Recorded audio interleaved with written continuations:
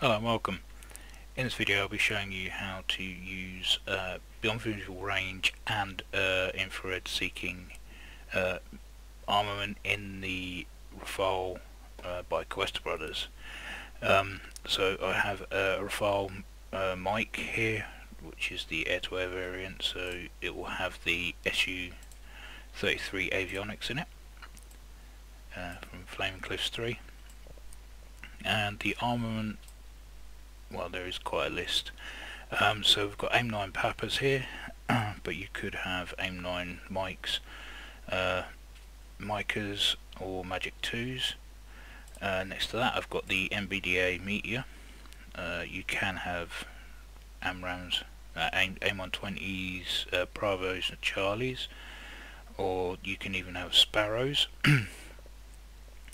And I've got a Super 530D here, which is the replacement for the mica, which is here. Here I have the Magic 2s either side, and this one obviously AIM-20 Charlie, but you could have a Sparrow again. So there's quite a list of armament there, plenty to choose from. Meteor and AIM-120s being the best for the longest range, and then you've got Super 530Ds and the AIM-9s, which are pretty good at short range. The Magic 2s, they're okay, not fantastic, but we'll get into the map. And I'm just off the coast of Batumi, and I've got two pairs of MiG-29 Sierras here, and they'll be circling around, just using them as drones in this one. So just showing you how to squeeze off a few missiles, and we'll get into the cockpit. Okay, so we are in the aircraft, we are in the armed mode. So I've taken that annoying pitch ladder off, currently being nailed by the MiG-29s, which are over there and over there. So what we're going to do is you're going to want to press the 2 key, or whatever you're bound to, beyond visual range. As you can see, it's given me the choice of the Meteor. If I do weapons switch, you can go to AIM-120C, and I'll just run through the keys that you're going to need.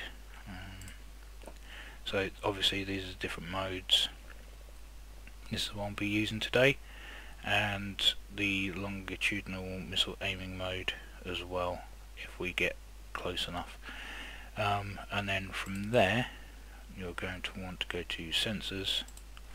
You're going to want to use the Electro Optical system, which on the SU-27 and SU-33 is that glass dome just below the front of the canopy, which houses an infrared seeker head separate to the missiles, and you can use that to guide those missiles, or at least search or track for a target via that that sensor. You're going to want to use your radar, obviously, and you're going to want to be able to switch between range while scan and track while scan, and to change the pulse repetition. Scan down, up, down, up, down, left, up, right. This is so that you can move the radar dish in the nose cone. I'll show you how that works in a minute. Obviously you're going to want the target lock, and be able to move the designating cursor. I've got that assigned to an axis. And then finally on the weapons cannon, if you're going to be getting close enough to use it, launch permission override, which is always handy to have, just in case it doesn't give you a solution, but you think that there is a possibility you could get a kill from it. You can override that and launch the missile, change the weapon obviously, and then fire in the missile. So let's get back into the cockpit. Okay, so we're going to flick the radar on, and can tell that the radar is on because of the ILL there, or IL. You're in BVR, it's in scan mode, and all the relevant bits and pieces. If I move it around, you can see that I'm getting a cursor move around, and these are our targets here. I click on one of them, and you can see we're tracking now. This is telling us which way the aircraft is going, so it's currently running cold, almost cold, away from us. But we do have a lock, and this is our range ladder with our maximum minimum range for launching the missile. If we go through the different weapons, 530D there, it's got much shorter range, and the AIM-120s obviously can lock up again. No. Okay, well, you can move your radar dish from left to right, and as you can see I've just moved it to the right there, so now I'm scanning in this direction, bring it back to the middle, and now I'm scanning what's in front, and over press left, and now I'm scanning over here. You can obviously change the altitudes at which you scan at. This little bar here being the indicator of which way your dish is actually looking at the moment, and now I can go all the way up to the top there, and now I'm scanning basically up here somewhere.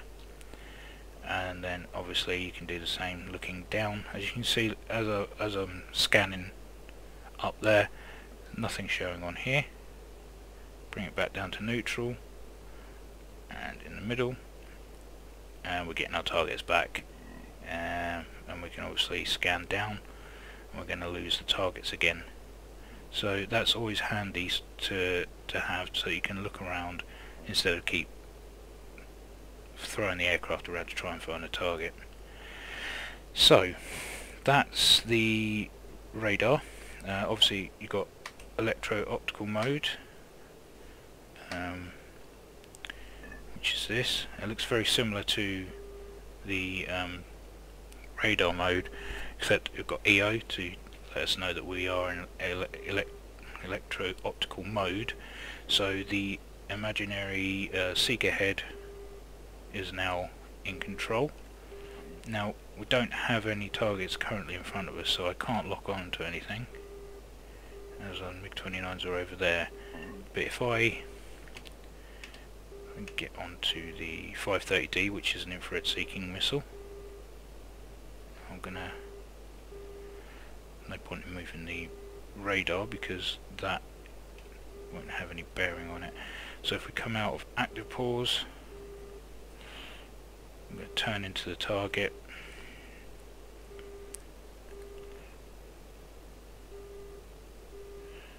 and this is a good sneaky way of being able to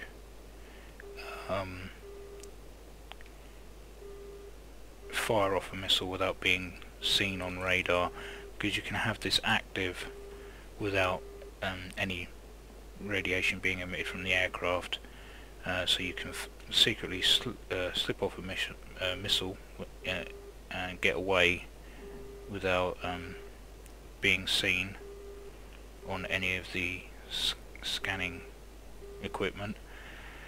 So it's always good to have.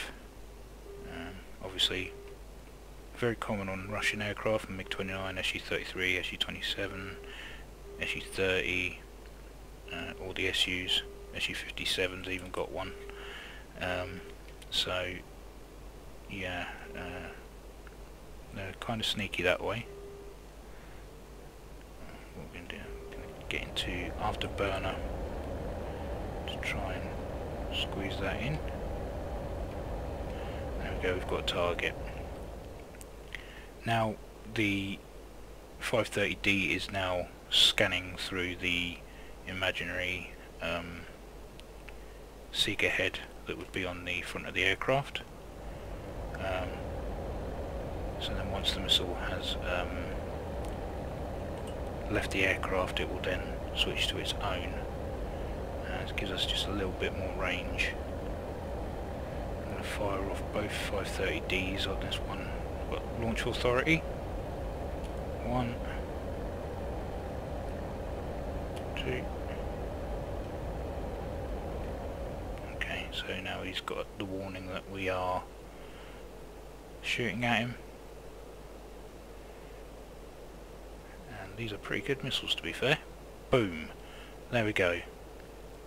So that's the Super 530D. If we go on to let's have a look. These are the Matras, AIM 120s, obviously AIM 9 Papas there. If we take off Electro Optical system, switch on the radar, and we are going to fire off a couple of meteors at another target. They're out there somewhere.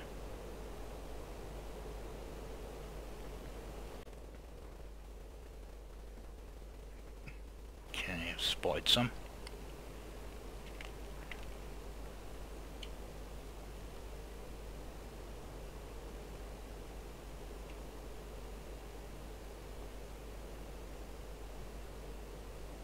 Go, popped up on here. Okay, he's the lone one that got away. Okay, so he's just in range. 1 meteor, 2 meteor.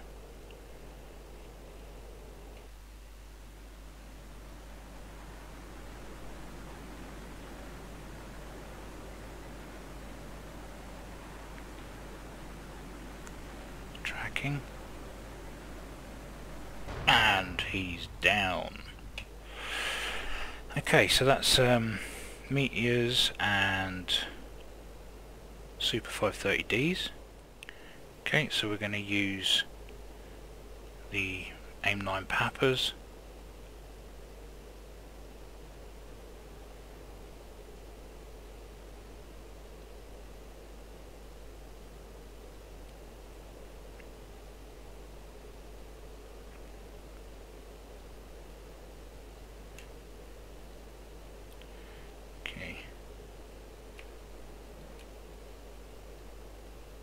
Away. Oh, still got him. Okay, we're going to switch to cannon for this one.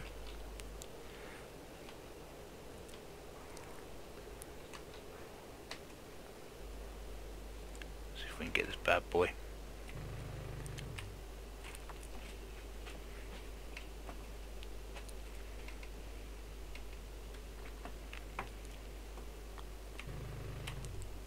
There we go. Right, okay, so that's air-to-air, beyond visual range and infrared seeking missiles using the radar and electrical optical system. Not a brilliant tutorial, but it gives you the basics. It takes a lot of practice with the old Russian avionics because it's just completely different to what I'm used to. But anyway, let's get out beyond visual range mode.